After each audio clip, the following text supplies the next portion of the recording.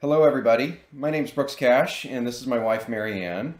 And we have been humbled and privileged to be selected as the new care group coordinators for Biblical Foundations.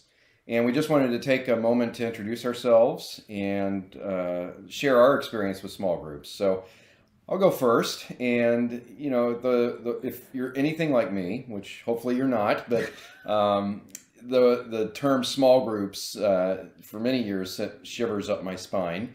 And we first became involved in small groups actually very early in our marriage. We've been married a little bit more than 30 years now. And early on in our marriage, when we were having some growing pains with regards to being newlyweds, we actually were able and privileged enough to be incorporated into a small group of friends from actually a diverse group of churches. So not one cohesive church family, but people in the same kind of setting that we were in terms of their married lives and burgeoning families. And I actually came to understand the value of small groups in that arena. And then over the years, as we moved multiple times through my career in the military, we were exposed to a lot of different churches, a lot of different denominations. But the one thing that many of them had in common was the existence of small groups. And, largely through the influence of my wife, we immersed ourselves in those small groups. We were active in those small groups. And every single church that we participated in with small groups, especially over the last decade or so, have become ever more meaningful. And I can absolutely say without a shadow of a doubt in my conviction that the small groups that we've been involved in with Houston's First have been among the most meaningful that we've ever experienced. We have just grown to love our friends and extended family in our current small group. It's brought us closer to them, of course, and it's also, I think, brought us closer to each other as well as the extended family at First Baptist, Houston's First. I think the value that I see in small groups is the ability to actually share outside your family, your immediate family, the troubles or struggles or joys that you may be experiencing. And I think the other thing that it's done for me is it's helped me realize that many people share the same struggles and joys and troubles that I do, and it gives me a chance to verbalize those and get sometimes advice in terms of how to handle that from people who've walked through those struggles. But also, it allows me to air those concerns or prayer requests or praise notices to others, and that's been absolutely rewarding to me.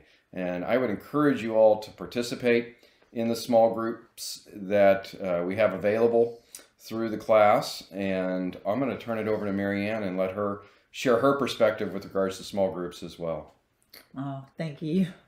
Well, I think he said it all really.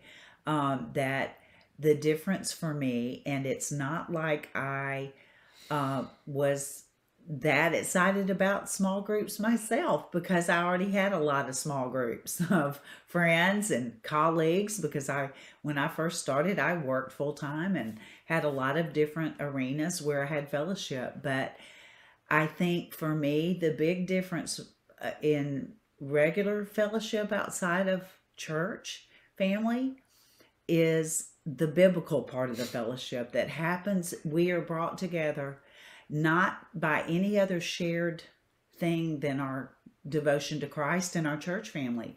We have such a diverse small group, but we have the common theme that we are all members of not only Houston's First, but Biblical Foundations.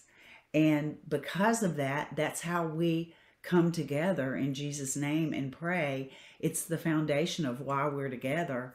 And we just kind of cut straight to the chase with all of our differences.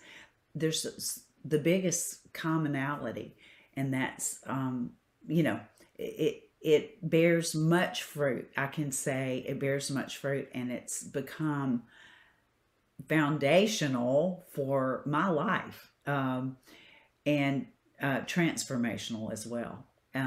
And so I can't say enough about how fruitful it is and how we all encourage you to give it a try. Um, it's not easy or always convenient, but it's simple and it's rewarding. The rewards far outweigh any inconvenience in your schedule or any kind of fears you may have. So, anyway, we encourage you and we look forward to really getting to know you all um, this next year. Thank you.